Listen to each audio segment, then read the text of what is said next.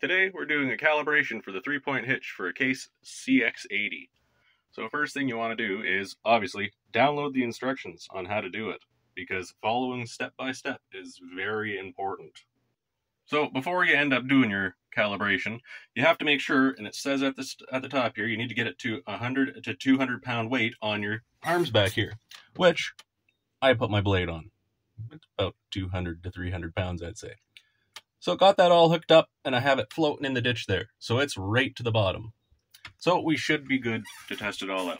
After that, you need to make sure that you're up to 100 degrees Fahrenheit on your transmission, which I've had this machine running for about an hour now, hooking it up and doing other repairs on it. So we're good to go for the heat.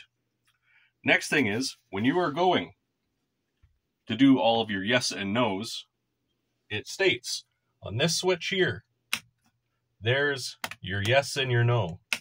You have a solid click on the bottom. You have a momentary switch for the top for your yes and your no. And when you're looking from the angle here, if you look straight back down, right here is your display that you're wanting to look at. So every single time that flashes the number corresponding to your next step, you need to really pay attention to it, because it's all yes and no answers. So your yes is your momentary.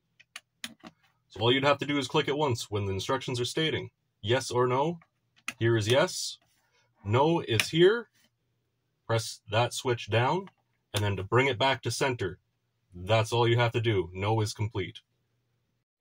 So to begin, you need to push and hold the up-down switch in the momentary position while starting the engine, and then release the up-down switch right here when the diagnostic screen down here shows the first character after the 8 appears on that diagnostic screen.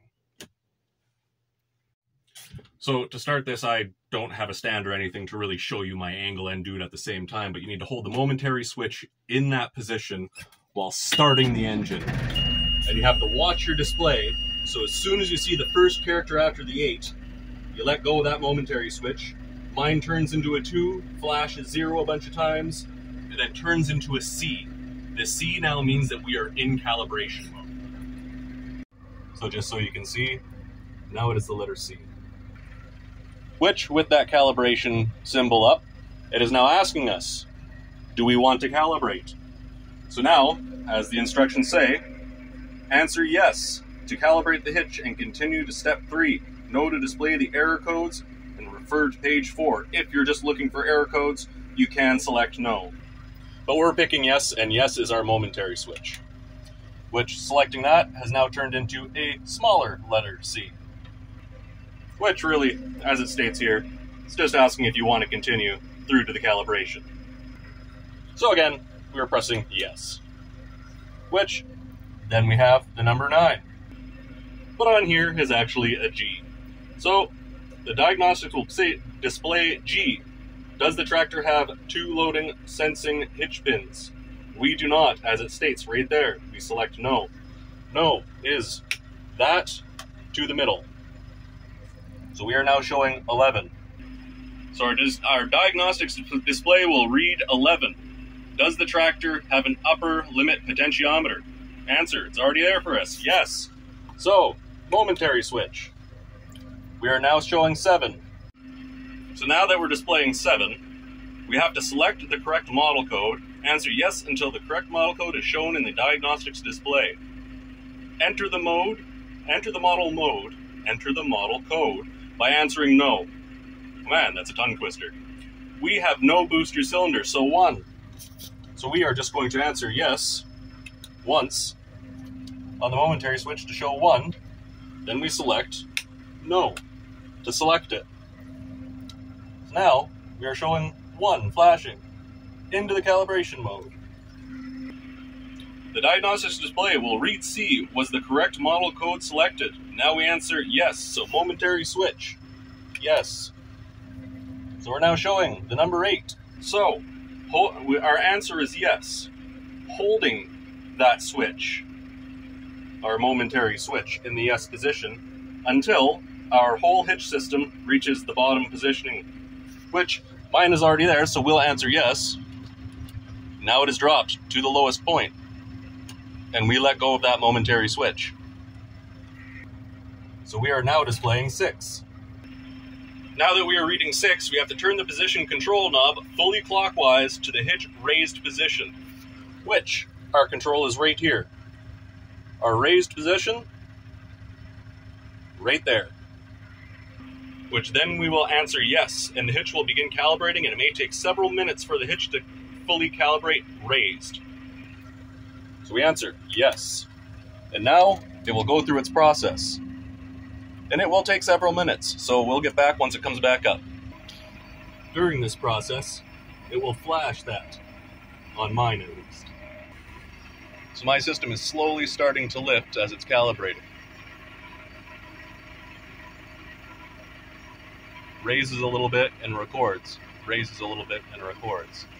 Sometimes it moves further than other points. And there we go. She's coming all the way up.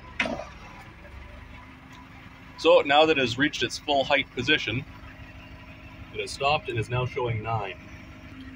So step 10, when the hitch is fully raised and the diagnostics display is reading 9, turn the position control knob fully counterclockwise to the hitch lowered position. So now we have to turn this all the way down. So we're in that position. After doing that, we then again select yes on our switch. So yes, which dropped that right to the bottom. Which, as it states here, the hitch will immediately lower for 1 second, after which the hitch will begin calibrating and may take several minutes before the hitch lowers, which mine lowered pretty much all the way, but it's going to continue to do its calibration. As we can see by the flashing light. Oh, flashing light stopped beside my 9. Oh, there it goes again. She's still calibrating. Now that we are fully lowered, we're showing a U symbol. And as it states here, when the hitch is lowered, the diagnostics display will read U. Is the hitch fully lowered? Important, do not answer yes if all hitch movement until all hitch movement has stopped and the hitch is lowered. It's fully lowered, or the hitch calibration procedure will have to be repeated, which it is, so we answer yes. So we are now showing 0. Then finally, step 12, the diagnostics display will read the system normal code 0. So our calibration is completed. I hope this helps somebody, because it took me a while to find it. Have fun, enjoy, and have a wonderful day.